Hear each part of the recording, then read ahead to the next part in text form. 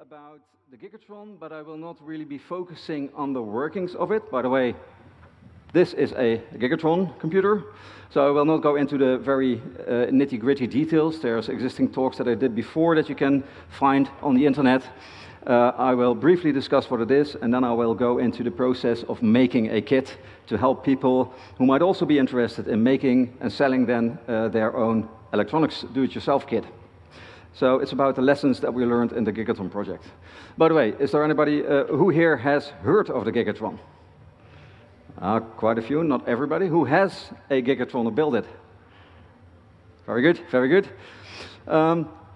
So first, a little bit about the history, how it came about, a short introduction, and then I'll go into the whole kit making process. Actually, there's plenty of kits out there, and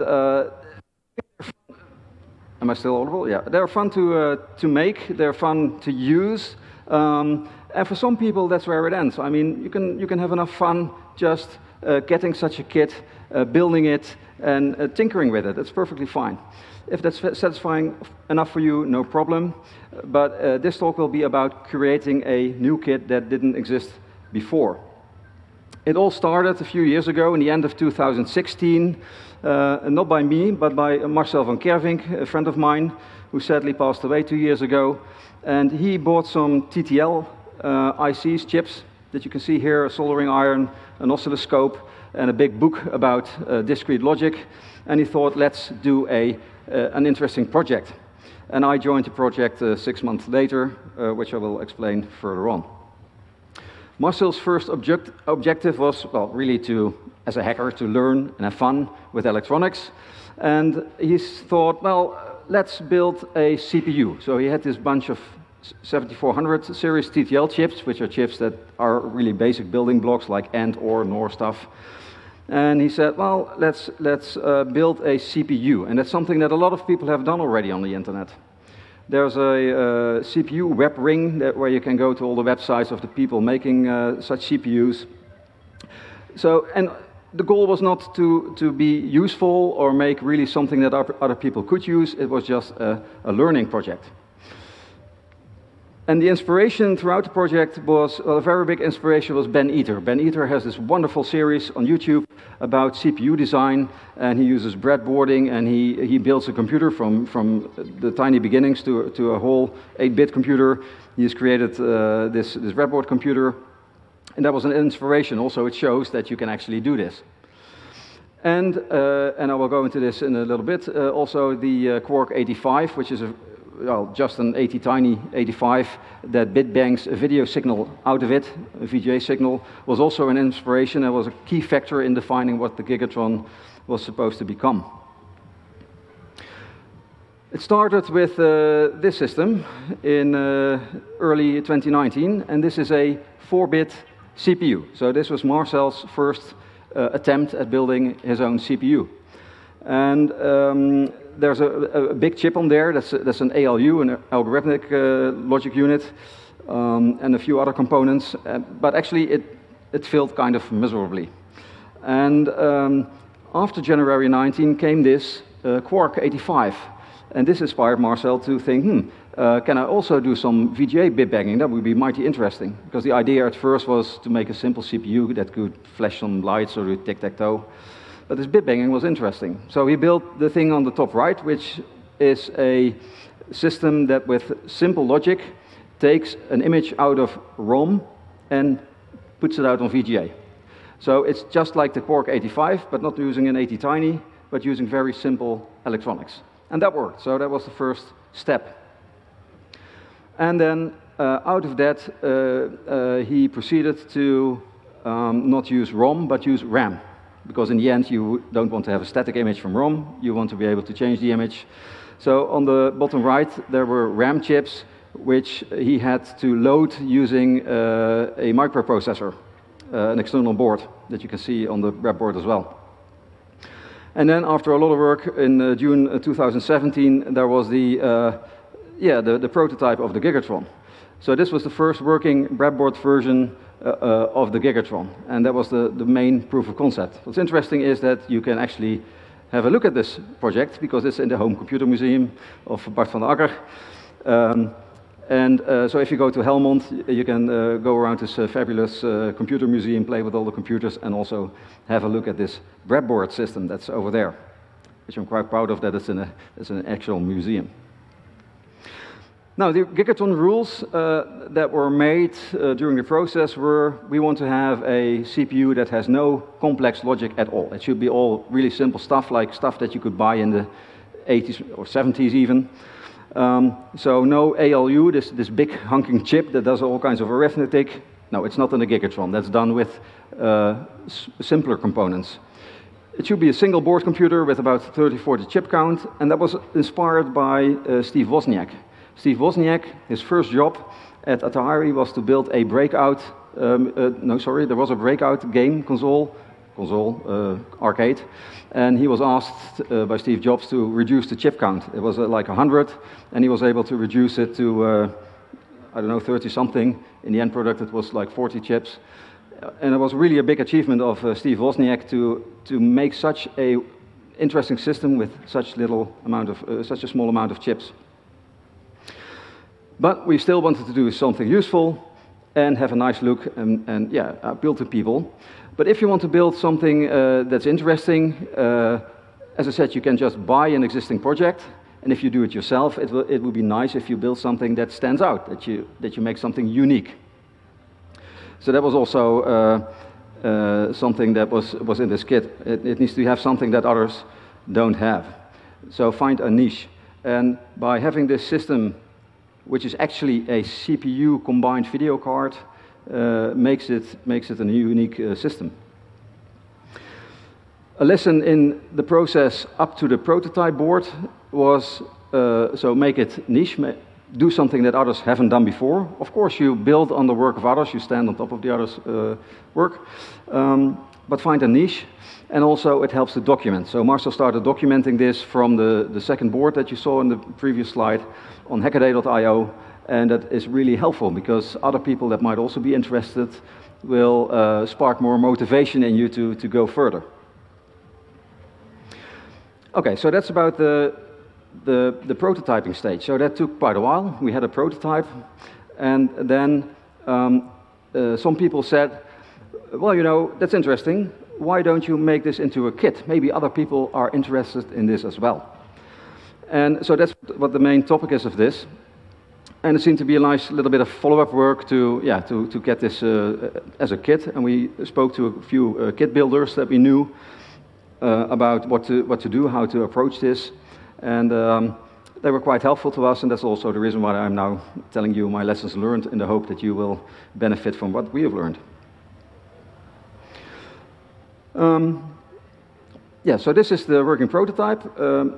I think the work from the first buying the TTL chips to this stage was about 30% of the work. And from this stage to actually having kits that we could sell was about 70% of the work. So that's something that some people do overlook. They think, oh, this is all nice, we have a prototype, we're ready. No, we are not even halfway. That doesn't mean that the rest of the process isn't fun, because it was quite interesting.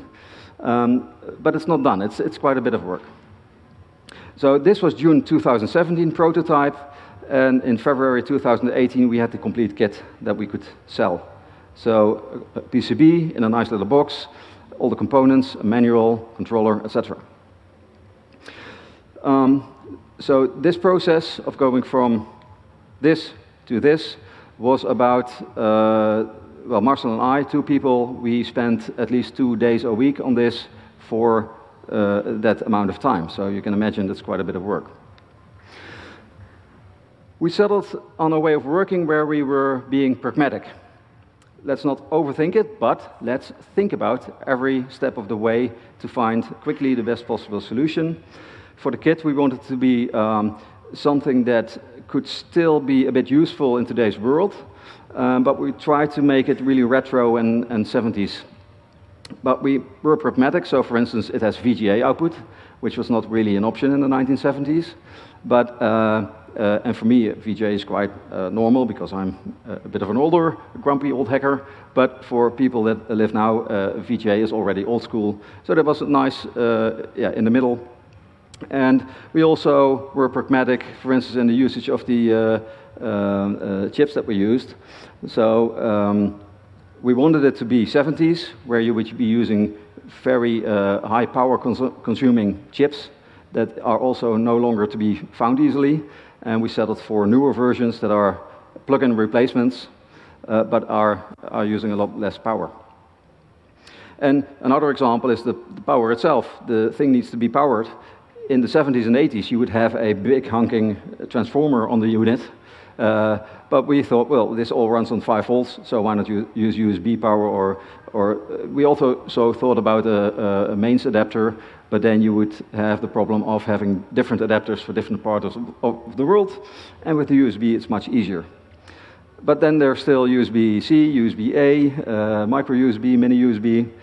And here we thought, well, the micro USB can be obtained in a through-hole soldering variant. So that's this one. And the other ones that you would normally find on an end system are SMD soldering. SMD soldering is not that difficult, but I do remember for myself that the first time I did SMD soldering, I was a bit apprehensive. This could be hard. It's not that hard, but this could be an issue for potential buyers, and we settled for the mini USB. Another example, the prototype board has 2 chips, which are PROMs, so they contain, well, the Gigatron works with 8-bit opcodes, and each one has one 8-bit data, 8 bits of data. And that's why there are 2 ROMs in the original Gigatron, and we combine them into one. And you can buy those 16-bit PROMs, but I grew up years ago when I opened up my computers, they would all have these nice EPROMs with a little glass inside where you could erase them with UV light. And I really like that idea, so I wanted to get an EPROM in there. Of course, if people buy the Gigatron and want to use an EEPROM that you can electronically erase, it's a plug-in replacement. But we settled for this. And also the clock I found in the prototyping board. There is a clock made out of, and I have to look because I always mix this up. This is a crystal oscillator, and this is actually a little unit that contains several components. And I know from the old computers they always have a crystal resonator. And this makes it a bit more complicated. You need a few more extra components, but I think it really adds to the retro feel of the system. So that was changed as well in the final design. One of the very important lessons in creating a kit is to make things as simple as possible. This was also a goal in the whole Gigatron design process. But also for the kit, it's very important because less stuff in the kit means that it is less work to do for your packaging, less chances of errors in packaging and missing items. It's also less work for the people building the kit, and you will have a lower cost because you have less components. And we tried to do as much as we could in software instead of hardware, minimizing on the complexity. And that worked quite well. It did mean we had to do some concessions. So at first, Marcel was really keen on having really a super standout form factor for this box, for this Gigatron. So on the left, you see a really nice, interesting shape of interconnected PCBs. And Marcel was thinking about a setup like this. So something that really catches your eye. But of course, this is incredibly complex to make, to design, and also error-prone for people trying to build this. And we spent a lot of time looking for the right enclosure, and we talked to some people, also people from my hometown of Eindhoven, of the Crypto Museum, and they had a tip to go to people who make cigar boxes. In the Eindhoven region, there used to be a lot of cigar factories. There are still a few, and this comes from a cigar box factory. And yeah, it is a bit more dull. It's a rectangular shape, but it works well, and it still, I think, looks pretty classy. And the supplier was really helpful. He said, because we thought we need to have screws and hinges and stuff, and this guy was really super. He said, no, we can do this like this. So we can put a bit of plexiglass in there, and then it fits in there nicely, and you can just close the lid, and or we'll put some wood in, and it will fit without using any screws at all. We just need to drill some holes in the back for the connectors. We also have some LEDs on top, but they do not need any holes because we have plexiglass on top. And it did mean that we decided not to have any buttons at all on the device, because that would require additional drilling or anything else to make that work. So we changed the electronics. As you see on the top right, we added some electronics to make sure that the system will boot up nicely without having a reset button, and the reset can be done in software. And then we needed a controller, because that was not included in the kit. And we had no idea what to use. I found some controllers on the internet in China somewhere. And this is a Famicom controller, also known as a NES controller. It's not completely the same. They come normally with a NES plug that you see on the left. But this plug, well, it's really hard to get the connectors for them. And they are hard to find, they're expensive. But I did find a supplier who had those with a standard DB9 connector, which is very common and very easy to get. And so we decided upon that one.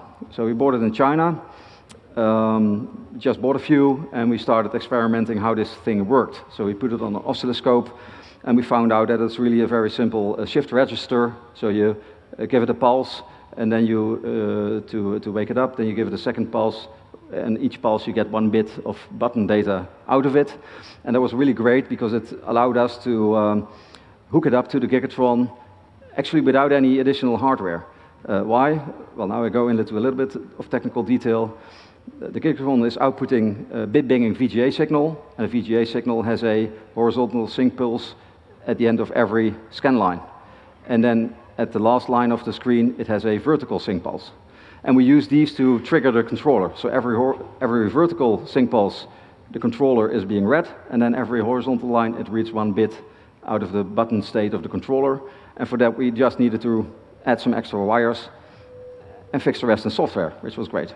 And also, since we were working on this, we could also add LEDs with just 1 component extra, plus the LEDs, and audio out with 4 extra components. The next big thing was to get this onto a PCB, because we had the prototyping board, but of course we wanted to have a PCB. And this required learning KiCad and getting all of this on there.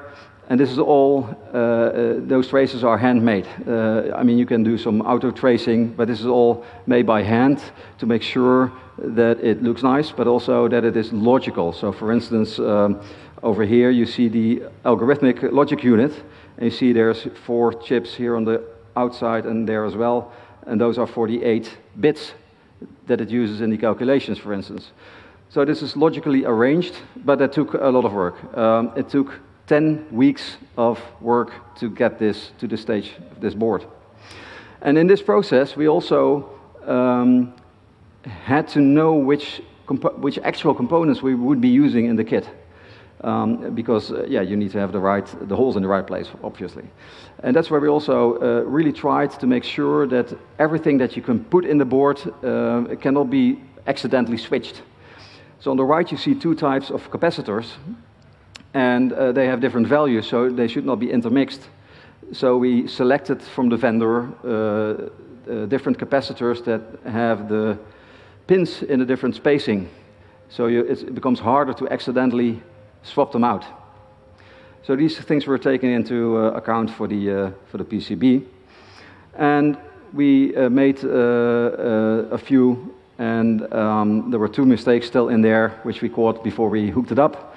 We fixed those, and we turned it on, and it actually worked. And here you see it showing a picture of itself as a prototype board. I have to say we were a bit lucky, because this computer runs at a very low frequency, at 6.25 megahertz. And at that clock speed, it's not really that important how the traces are laid out. If you work on high-frequency systems, that becomes really important. But for this system, it's really tolerant to making all kinds of rookie mistakes in the RF field. So that was good. And lessons we had, from the people that we talked to, from the other kit vendors, from the people that made PiDP and from the crypto museum, the Enigma, was that we should minimize support effort, because that takes up a lot of time. If you supply a kit and it's not really easy to build, and people start asking questions, which of course they are entitled to do, but that takes up a lot of time. And it's better to spend that time upfront to make sure that everybody will be able to build it in one go without any issues. So that means making everything unambiguous. So that's why we use the different components, so they cannot be intermixed. Anticipate everything that somebody could do wrong. And again, simplicity. So that was a lot of work. In the end, this prototype board, if you have really good eyes, you can see this is version 1738. And a few versions later, we had the final board. And here we did our best to make sure that everything is labeled as good as we can, to avoid mistakes of people putting chips in the other way around, etc. Then I remember we also, Marcel and I, had a discussion about sockets, and that was really a controversial discussion. Should we supply chip sockets with the kit? So you solder in the socket and then you put in the IC into the socket. And well, you could say the pro is that it looks really neat. It looks professional, like a high-quality product. And of course, if you ruin a chip, you can just easily replace it. So those are the pros. But it is more costly because you have to add them. And you also need several types, so you have the mixing up problem again. And there's a high chance that people who are not accustomed to using those to insert the ICs in the wrong way, bending pins, and sometimes they bend to the inside, and you put in the IC and you don't see that the pin is bent, and it gives rise to all kinds of problems. So we were fearing all the support calls for those. And also the chip is there with a physical connection, not a soldered connection, and that could also lead to issues, although maybe not very often. In the end, we settled that we needed a socket for the EEPROM, because you want to take it out and erase it and reprogram it. Now you have ZIF sockets, zero insertion force sockets, that have a little lever to easily extract them, but they're really big and bulky, or they are not so bulky but really expensive. And in the end, we decided to use these cheap dual leaf contact sockets. They are a bit lower quality, but they have a bit more tolerance for not putting in the chip at the exact right spot. It will still fit. It makes it easier to insert the chip. For the RAM socket, well, we also put it in a socket to allow for further RAM upgrades. And here we used a more quality turn socket, but it's quite hard to put a chip into a 28-pin socket if you've never done that before. So you need to make sure that the pins are straight. So I decided to bend them and insert them in the socket for every kit. So the kit comes with a pre-inserted RAM into the socket.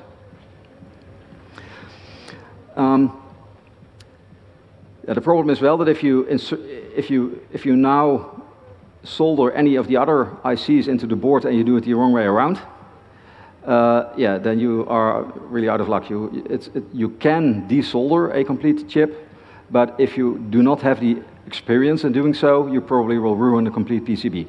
And we've had cases of people doing so, and we advised everybody who's soldered them in the wrong way to just cut all the pins and then solder out the pins one by one, which is quite easy, and then ask us for a new chip and put that one in. So that was the components, and then we had to have a manual. So I spent about a man-month on creating this manual. That was a lot of work, but it includes a little bit of information about electronics, how all the components work. It includes information about soldering, how do you solder, and here you can see a picture of how you bend the ICs to make them fit into the board or in sockets. It has, so the soldering instructions, and we also have it in a ring, so you can lay it flat, which makes it easier to have it open next to on your bench while you are soldering. So we thought about all these things. And actually this is after the wooden case that we supply with the kit, but this was the most expensive part to make as well. Now, I don't know, is there anybody here who has experience with the Heathkit do-it-yourself kits by any chance? Anybody heard of those Heathkit kits? No, those were a thing of the past. One person knows them.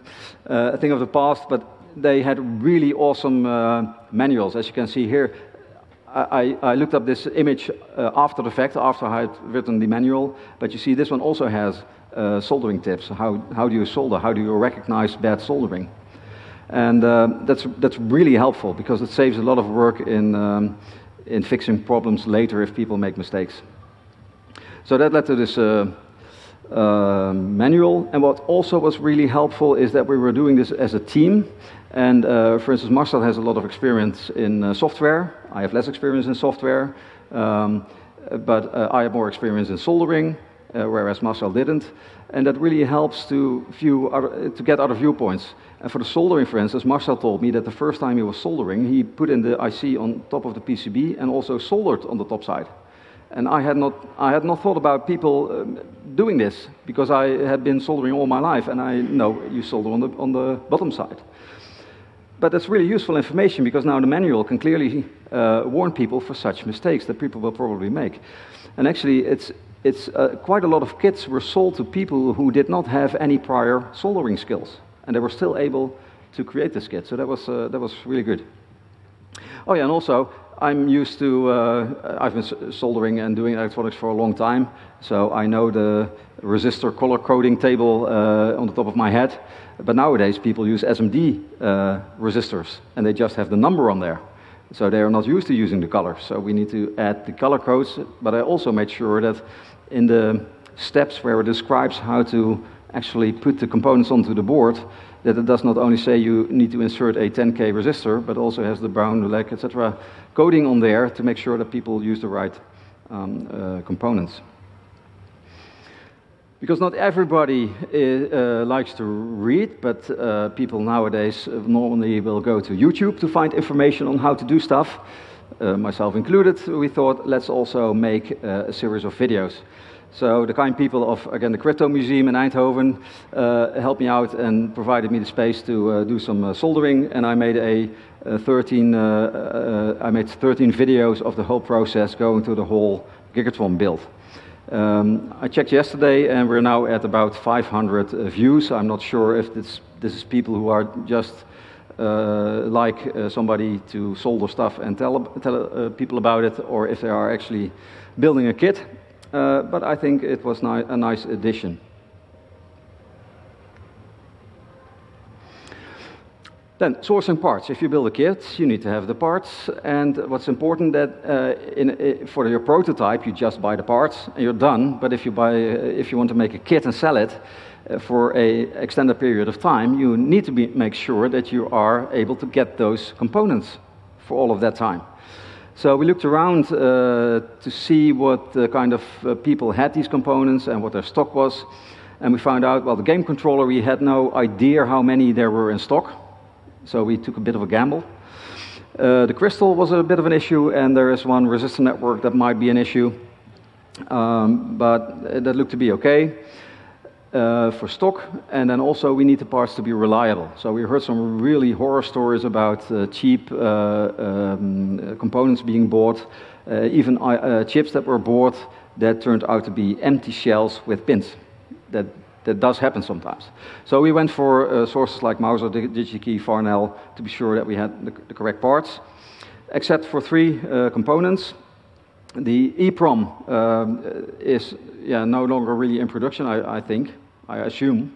But we found a source that had a lot of them, and they looked to be new. I also did the swap test to see if the label was not printed on later, but it looked to be a genuine part. And for this component, it's not that critical because I need to program it anyway before it's being put in the kit, so we know that it is working.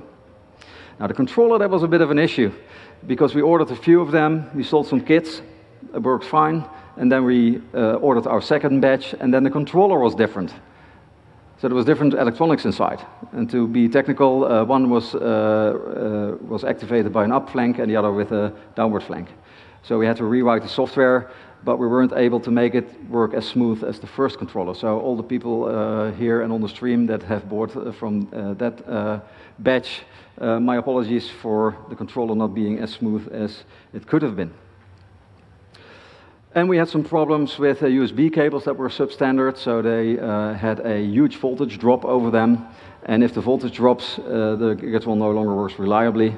And for the next batch, we switched to a WG28, which is the measure of thickness of the copper inside of the cable, so thicker cables. And then all these problems were gone, luckily.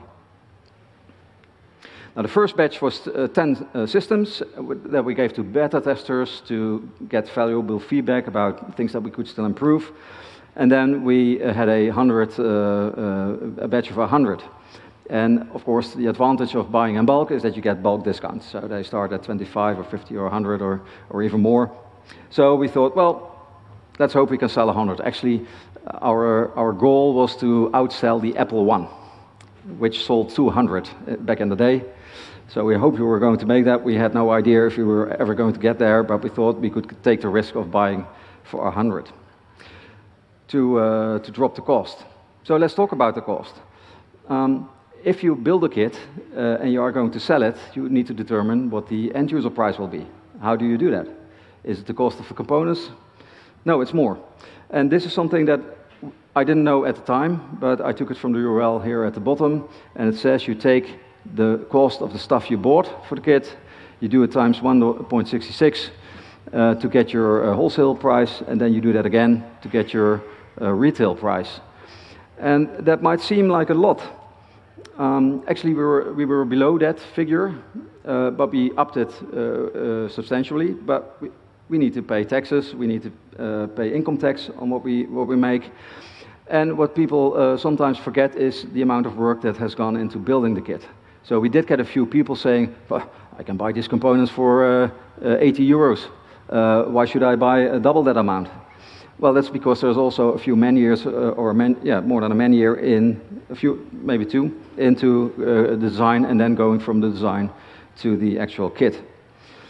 And the process, when we got the kit, it still cost time to package all the kits and ship them out. So that was about 0.2 FTE continuously for the time we sold those kits for 2 years. So that is also to be taken into account. And we need to reserve money for kits that are being returned or get broken or lost or whatever. So that figure is not that strange. If you're going to make a kit, you will also need to realize that you need to do an upfront investment, because you need to buy your stuff before you get your income from selling them. And it is nice to get a legal entity to make sure that everything is in order with your local laws. I would also advise to discuss the financial with the partners you're working with on the kit. First of all, I would advise to work with a partner, because it's more fun to do things in a group, but also because you can learn from each other. That really worked well with Marcel and me. But also discuss the financials. What if somebody accidentally needs to stop with the project? Which, well, unfortunately, Marcel had to. So it's good to make agreements up front on what happens next. And also talk about the amount of work that each of the team puts into the kit and how you then share the earnings in a fair way. Now, I'd also like to talk a bit about kit packaging, because that's quite a lot of work as well. So, as I said, we made sure that all the components were different and not so easy to mix up. So we could put all these standard components into a little anti-static bag, and that's that. And I did that using the rule, check everything twice. So I would make, for each of the components that need to go into the bag, I made little piles of maybe 10 or 20 of these components. So I count them. Then I take the bag and put in all the components that need to go in there. And once all the bags are done, then there should be no components left. And if there's a resistor left, then I know that one of the bags will be missing a resistor, and I have a lot of work in finding out which one. And then I also needed to count all the ICs, the chips that go in there. So I used a piece of anti-static foam on which to put all the chips. So I would open up a tube with the chip type A, put in the chips, then next one. And this gives a really easy visual clue of whether the kit is complete or not. And again, check them twice. Then the bag, the ICs, the PCB, all other stuff went into the little box. And again, I would make little piles, collect them, and checked if all the piles were empty at the end. Yeah, this is a kit that came back after a round trip over the world. So some kits, I bought a kit a few months ago, which was really nicely packaged. So it was specially purpose-made foam with indents where all the components went into, and that was really nice because if you shake it well, it still stays in place. This foam does hold the chips quite well, and in most cases it will work quite well, but if it is really handled in a bad way by the local postal office, this is what you get. But this was really incidental, so it was, for us, it was good enough. And then in the end, the box with the components, the manual, and the controller were put in a envelope, and again we would do that twice. And if I would then forget to put a manual in one of the boxes and have one left at the end, yeah, it would be a bit harder because I would need to open all of the envelopes to see which one was missing. But of course you can then weigh all your envelopes to see which one is lighter, so you know where you forgot the manual. Now, we sold the kit for 2 years, and we met our goal of selling more than 200. We actually sold over 1,000. And as I said, it cost about 0.2 FTE during that time to do all the packaging of all the kits. And people have asked, couldn't you find some cheap labor to do that for you? Well, we didn't actually trust others with that. I'm not sure if that is the right decision. Well, actually, my opinion is it was the right decision, because if there's a mistake, the amount of work that it takes to solve that problem, yeah, that's quite an investment in time. We've also got questions about pre-built kits. Can we provide them?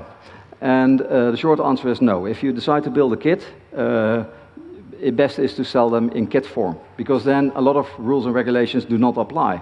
If you build a ready-built electronics device, you will need to have CE and FCC markings on there, and that's a really costly, long, laborious process.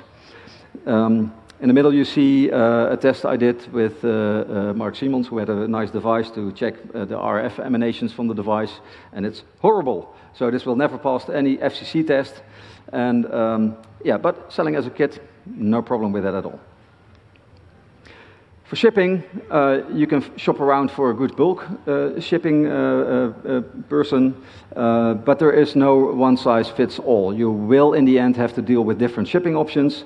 If people live in Manila, they cannot rely on the local post office. You will need to use DHL or FedEx or something else to be able to send over there. And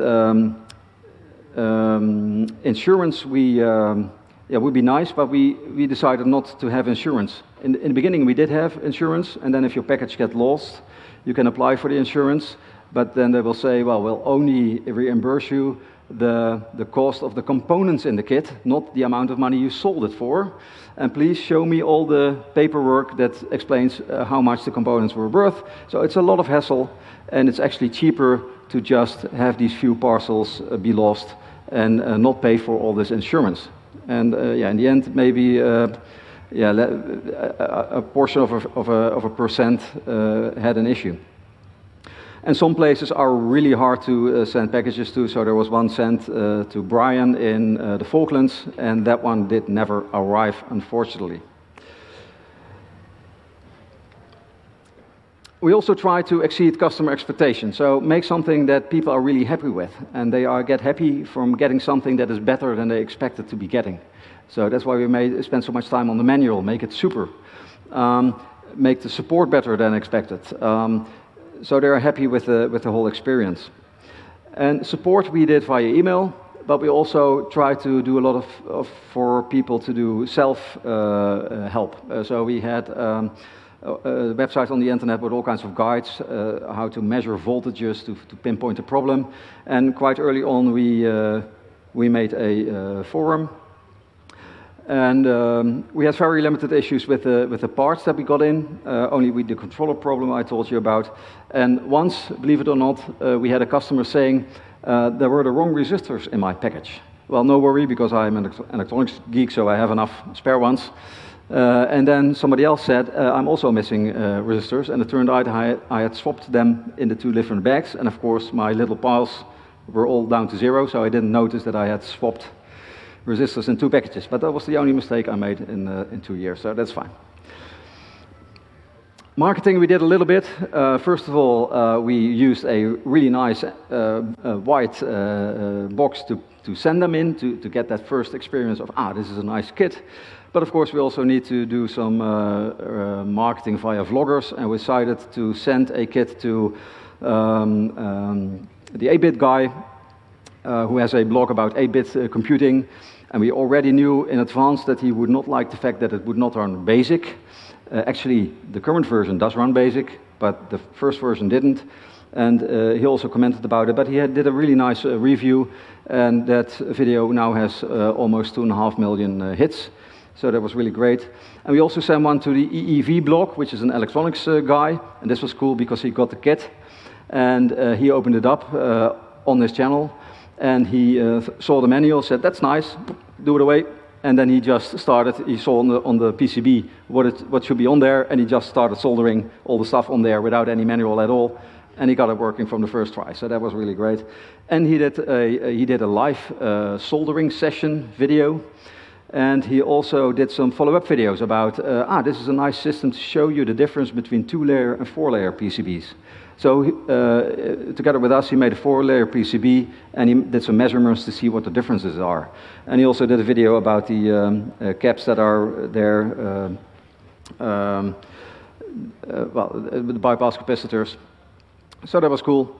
And we sold quite a few. In the first month, we sold to 25 countries. We sold to companies like Microsoft, Apple, Google, Facebook, IBM. Well, we sold to Apple, but I don't think we sold to Steve Wozniak, which was our super goal.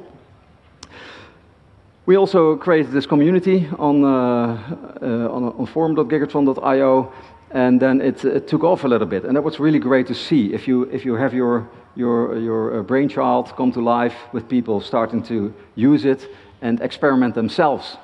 And after 1 month, we had some additional software. We had sprites. We had people doing hardware like RAM extensions.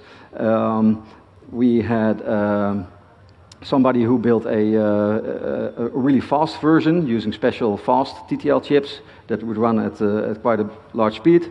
But of course, then the screen is reduced. We had things like this, like a special breadboard PCB with everything in a very small form factor, with more ROM and 4-layer PCB. We had software like a C compiler. People are working on Forth for the Gigatron. We have video repeaters. We have all kinds of other stuff. And in the end, it's crazy what people have written. So on the right, yeah, that's actually coming from a system without a microprocessor, with just under 1,000 logic gates doing the VGA as well, so that was cool. Now, issues, there weren't many. One issue we were worried about in the beginning was, what if somebody takes our idea and just clones the PCB?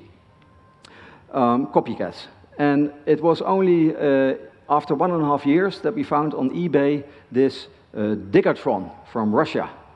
And I was curious, Marcel was furious, I was curious, I ordered one, I had a look, and this thing does not work at all. It is really not a working copy, but it was interesting to see, and there were only maybe 10 sold, and that was it. So we didn't have any problems with that. We did expect that it would be a nice kit for educational institutes, but in fact, yeah, we didn't sell, well, we sold some to universities and such, but not that many as we would have expected. Another issue that we had, there was one guy who in the beginning asked for schematics. He was also working on a CPU for himself, which we explained were in the manual, and then suddenly he became bad-mouthing us on all kinds of occasions. We just ignored him. and so did the other people on the internet, so that was also controllable. Now, after 2 years, the project ended. At that time, Marcel was terminally ill. We spoke about this project. He had actually plans to continue and maybe port CPM to it and do some other stuff. And I said, well, actually, you know, it was really fun to make the design and also make the kit. But, you know, putting resistors in little bags for 1 day a week, yeah, that's really work. that's not hacking. So for me, there was not much fun in there. Well, there's still fun in following the community and what people are building, but not so much in creating actual kits. So everything was then open sourced. You can find everything online, and a few companies have started to sell kits as well.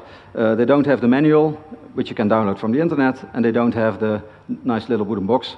And some also do not include a controller, but it is enough to get a working Gigatron. Important lessons that we've learned is it really pays off to have a minimalistic design. That makes it easier to create the kit, it makes it cheaper, it makes it less error-prone. The pragmatic approach, we tried to have a set of rules to stick by, like making it a 70s, 80s era machine, but where needed, we would deviate a little bit where we felt it was still right. And try to put a lot of effort not in support after you've sold the kit, but get that time spent in advance to make sure that people do not need the support. Make sure that you have a team, because two know more than one, so that really helps in making the product better. And we were lucky that we, in the beginning, made sure that we were able to update the software later and add functionality to it. And of course, most important is to just have fun doing this. It's a really fun project. You learn a lot, and stop when it becomes work. And the greatest achievement I think we've got is that in the end one was sent to Steve Wozniak. So I know he has one. He was impressed by the chip account on the system, and he actually did sign a Gigatron that I have here. So to infinity and beyond, thank you very much for your attention.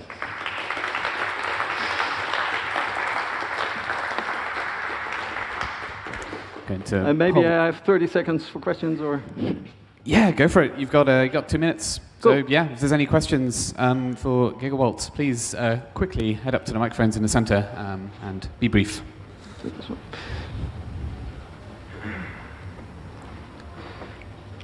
Yes, on the front microphone. Was a little closer, please. Was sending kits to these guys on YouTube really all the marketing you did? Like all the public relations, whatever you want to call it? What we did was, well, the most of the marketing was on hackaday.io. So that created already a bit of a buzz. And then the online marketing we did was only create a forum that we didn't advertise any further, and the 2 YouTube videos. All right, thank you. You're welcome. Yes. Hi. On the question of how to source parts, you mentioned an R2R resistor network. Yeah. If that was such a problem, wouldn't it have been easier to just use discrete resistors there?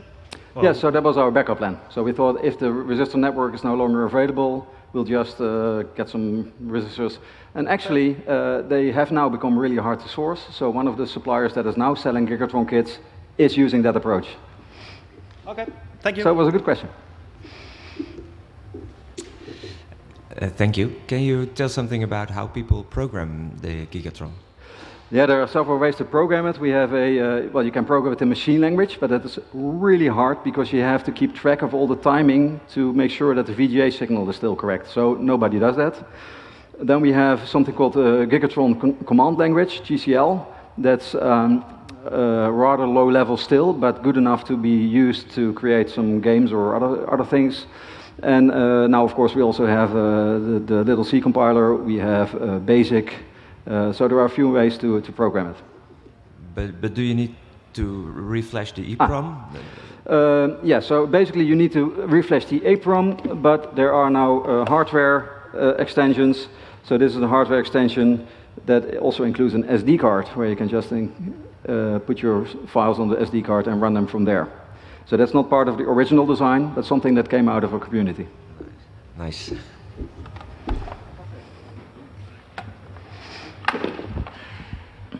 Thank you so much for your questions. I think all that remains is to join me in thanking Gigawalt for a fantastic talk.